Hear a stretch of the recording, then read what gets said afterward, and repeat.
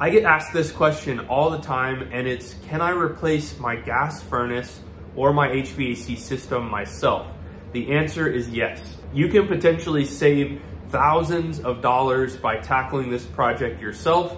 However, there are some caveats with doing this yourself. Number one being, do you have the mechanical ability to do this yourself? If you don't know how a gas furnace or how a AC system functions, you should probably either hire a company to do this, which you can still save a ton of money. I'm gonna show you in a few minutes how, or you can build your knowledge on this, gain that mechanical experience before you tackle this project if you have time and you're just trying to be preemptive. There's a lot of people that really should not be touching their gas furnace because they don't understand the safety hazards with gas and electricity and refrigerant and things of that nature. Now, that being said, if you understand that, I absolutely think you can do this yourself. So of all of the questions that I get when it comes to replacing your gas furnace or your HVAC system altogether, the questions are about permitting. So I'm just gonna kind of distill this down for you. So in general, a contractor is supposed to pull a permit when they replace an HVAC system. A lot of companies, however, throughout the US do not pull a permit.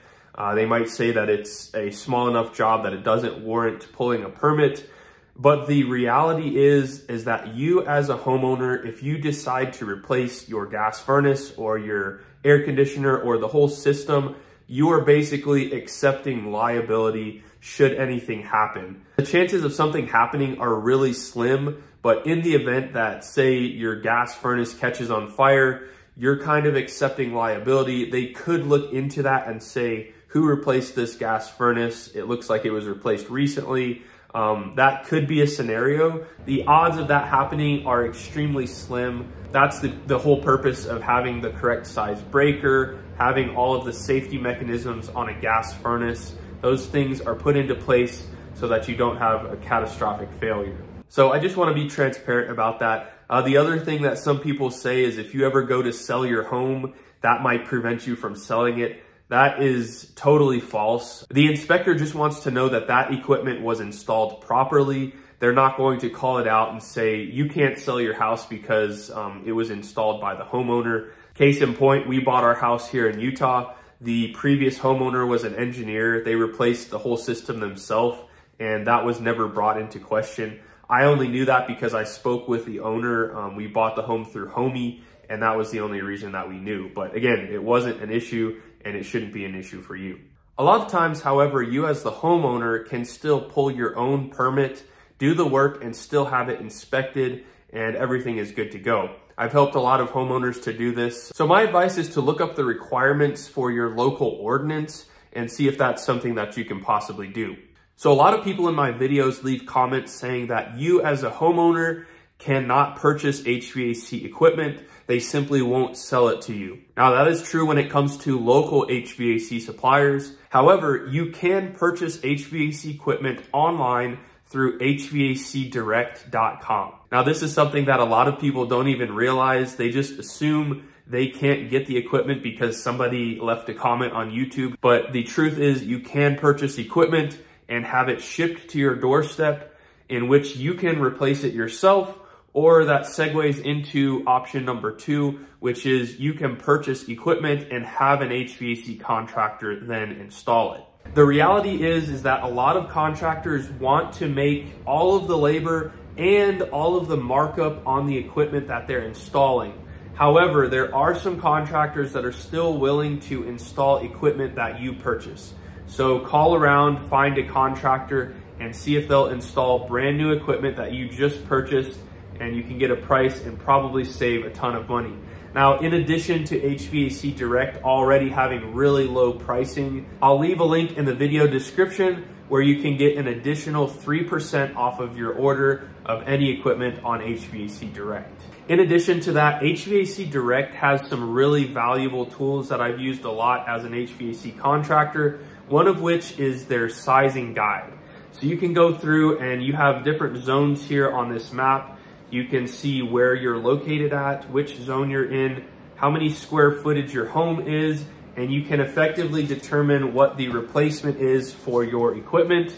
A lot of times I've found that the gas furnaces here in Utah are actually oversized, and we'll put in a slightly smaller one and gain more efficiency and still be able to keep the house comfortable. Another way that you can save a lot of money is through rebates. You can click on a link for a certain product, let's say this ACIQ 3-ton system. It will show you the active rebates, whether that's a federal rebate, a rebate through your electric company, and it'll show you how much money you can potentially save on rebates. So whether you are trying to do this yourself or you have found a contractor who is willing to do it for you, you can save a ton of money by buying your equipment through HVAC Direct. Now, the other thing I want to address is the warranty on your equipment.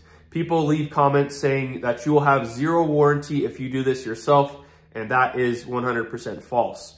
Now, I'm not sure about other brands, but I know for sure that Goodman products have an out-of-the-box 5-year warranty. Now, you as a homeowner can't simply take a part off that's defective and bring it to your Goodman dealer and get a replacement part. They simply won't give it to you. You do have to hire a company to replace that, but the component itself will be free. Now, I will add, if we are helping remotely to install your gas furnace, we can help you to get that 10-year warranty through our Patreon membership, which we'll talk about in just a second. Now, that's not to say that the components of your gas furnace are going to last a lot longer than 5 years. I've installed many Goodman furnaces and I've had great success with their brand. The other thing that a lot of people bring up is they'll say, well, you have to buy $1,000 worth of tools to replace your HVAC system or your gas furnace. But the reality is you could save several $1,000s. So even if you purchase, say, $500 to $1,000 worth of tools, you're still winning in the long run.